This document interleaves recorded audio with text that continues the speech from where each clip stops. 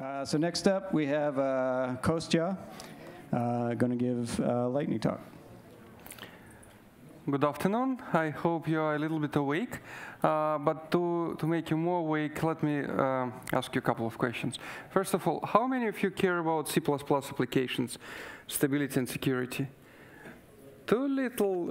Everyone, please raise your hands, because you do care about stability and security of C++ applications, even if you don't develop them yourselves.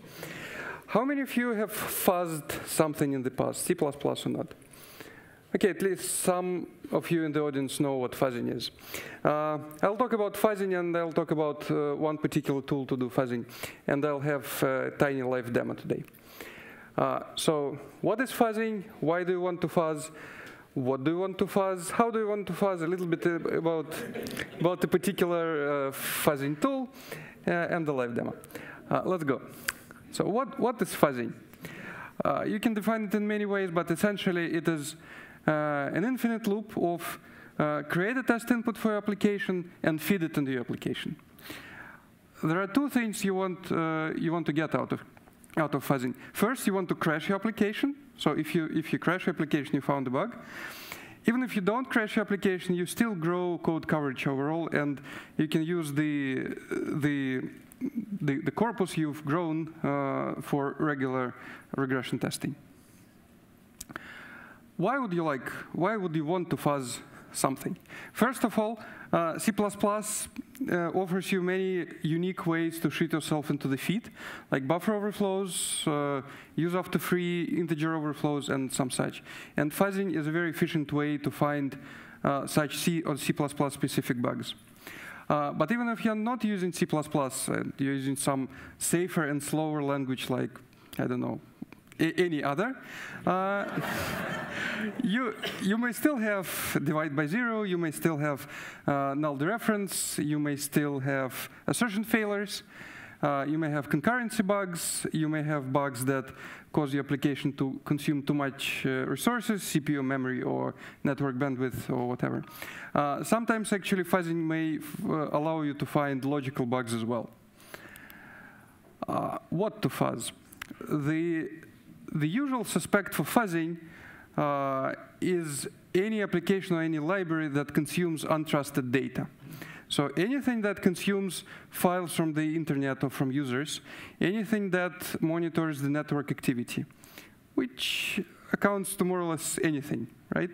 There are two specialized targets, operation system kernels and UI applications, and I'm not touching those two. How to fuzz? One of very popular ways to fuzz is to apply some kind of application-specific generation-based rule. For example, if you know the syntax of the files that your application consumes, you can generate files that follow this syntax. And this approach has been very, very useful in many cases at Google and outside, but I'm not touching this today. Another approach is called mutation-based fuzzing. This is when you already have a set of valid inputs or invalid inputs for your application, and you start mutating random inputs in random ways and feeding these inputs into your application. And sometimes mutations could be as simple as bit flipping. Sometimes mutations are much more complex. And this approach is also very powerful, but if we make a little, one tiny step to improve it, it will become much more efficient, like orders of magnitude, and we've seen it in many cases. So the tiny step is called guided mutation fuzzing. And by guided, I mean that we use code coverage to guide both the mutation and the extension of the corpus. The workflow is as follows. You build your application with some kind of coverage instrumentation. So every time you execute an input with the application, you know what parts of the application have been touched. And then you start mutation fuzzing. If some of the mutations caused new code coverage to appear, you say, oh, this is a good input. It touched part of application that the rest of the test corpus didn't. So we add it back to the corpus. And we have lots of evidence that this increases the efficiency of fuzzing by several orders of magnitude. Come on. Yeah. We are working, we meaning my team right now, are working on a very specific way of fuzzing. We fuzz C and C++ APIs or libraries. We do not right now fuzz large binaries. We do not fuzz services. We fuzz small or medium-sized API entry points. You can think of it as unit test-like fuzzing. So we define a thing which we call fuzz target, which is a C function that consumes bytes. And inside that function, you can do whatever you like with these bytes. Basically feed these bytes in one way or another into your library. Who can find the bug on this slide? It should be 4, sorry. Yes, correct. So on this slide, you have C code that, given one specific input, will trigger buffer overflow on the line which says data sub 3 equals Z. Can everyone see the bug? I leave it here for 10 seconds. Raise your hand when you see the bug. Come on. So Fuzzer will find this bug much quicker than you. There are several fuzzing engines on the market, and the fuzzing engine is the tool that finds inputs that are interesting enough and feeds them into your fuzz target, into your application. One of them is developed by my team. It's called LibFuzzer. It's an engine for guided in-process fuzzing. Guided means that it is using code coverage, and in-process means that everything it does in a single process. It does the mutations, and it feeds the inputs into the API and the test, all in the same process. It's a library in a regular C++ sense, which provides a main function. If you want to use this library, you need to build your code with some extra compiler flags that actually do provide the code coverage information. Then you link your application with the LibFuzzer.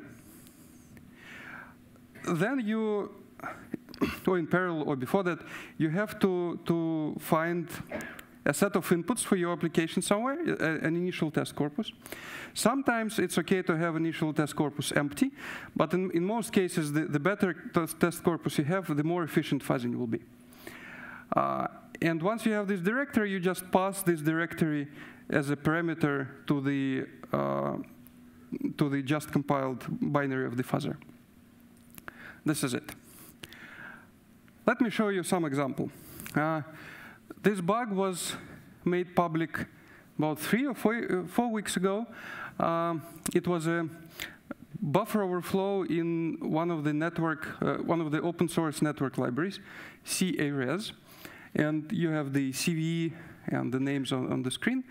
The bug in that library was a single byte buffer overflow, which overwrote 1 byte somewhere outside of the object. It caused a full exploit of Chrome OS. So there was direct impact for Google, that Google had to pay $100,000 for the researcher who provided us the information. But there was also indirect harm, because who knows, maybe someone else has discovered this bug before and was using it against our customers. So this was a pretty nasty bug, which is now fixed. And all you need to find this bug is on this slide. Everything you need is on this slide. So count how many lines here. Can we switch to demo?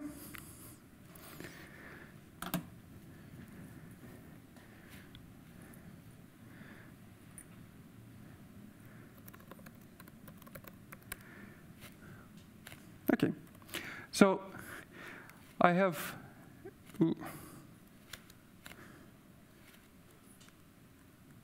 a pre-built binary of the fuzzer that I've just shown you on the screen. How many of you believe me that I can find a $100,000 worth bug before the end of this talk? Come on. OK. Done. So I've started the fuzzer on a single CPU on this laptop. And this is not the most recent laptop. And it started finding new inputs. And on the very left, you may see the numbers.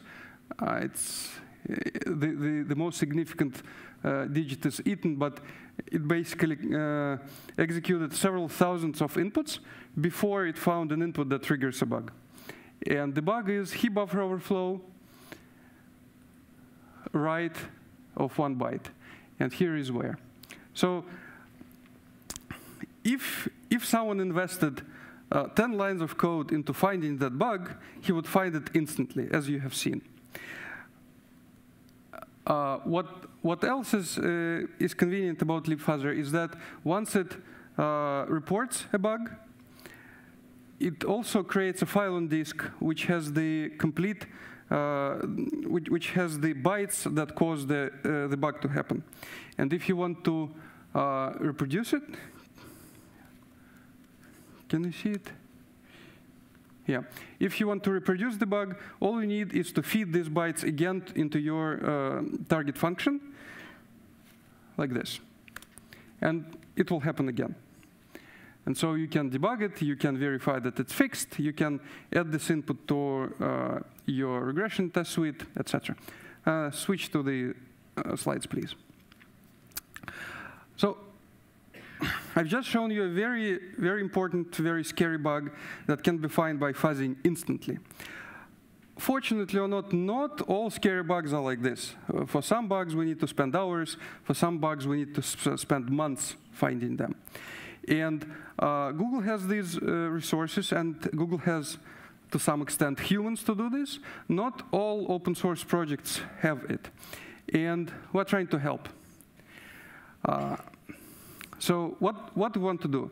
We want every open source project, at least every important or every significant open source project, to move away from it has been fuzzed at some point or it has never been fuzzed, to the situation when we can say this project is being continuously fuzzed, and we actually know that the coverage produced by the fuzzing is good enough.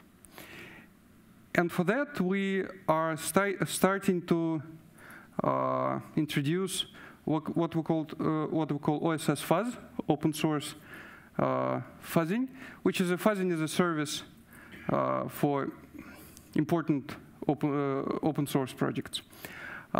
It is based on the same fuzzing infrastructure that we're using for Chrome, and that has found many thousands of bugs for Chromium so far. It provides multiple fuzzing engines under the hood, but the user shouldn't know about it. All the user should know is how to interface, how to create a glue between their project and the OSS fuzz. And this slide, again, is an example of such glue. The project is now public. It's on GitHub. And if you own or work with some open source project, you're welcome to participate. Thank you. And I have 55 seconds for questions.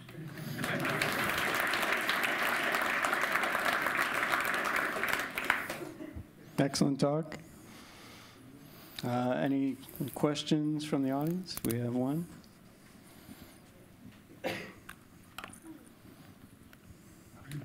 Hi. So, in terms of like detecting like memory issues, like how does this compare against like Valgrind and stuff? Like, how much effort and time do I have to spend with this tool versus something like Valgrind, which has been out there forever?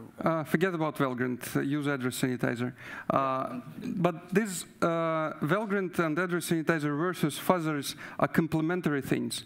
You cannot find bugs with Valgrind address sanitizer just by running tests, because the tests will not execute the buggy code. You need the fuzzer and the tool like Valgrind address sanitizer together to find interesting bugs. My question is, how is the actual mutation done? Can you provide some details on that? We start from bit flipping and byte flipping, those simple things.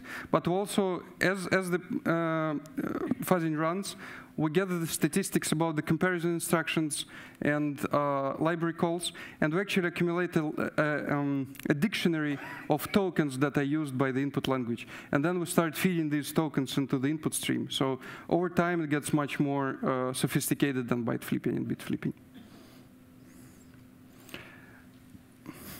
Oh, well, I think that's all we have time for Lightning Talks, but thank you, Kostya.